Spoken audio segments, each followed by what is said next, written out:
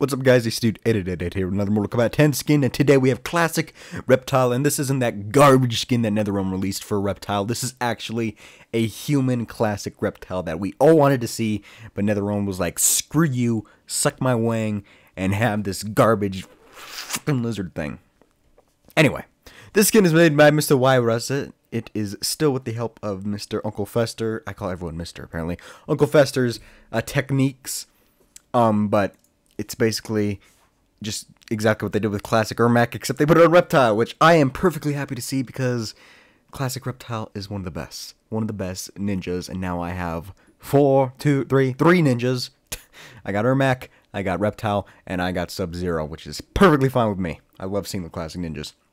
Anyway, this skin looks fantastic on Reptile. There's a couple clipping issues every now and again, as you first see from the character select screen. His tongue kind of comes through the mask, which, you know, you can't really fix because that's the skin, but it still just looks fantastic on him.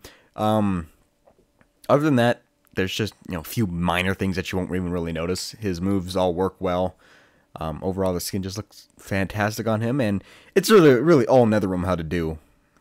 It's all NetherRealm how to do because, you know, they just I don't even know what they did.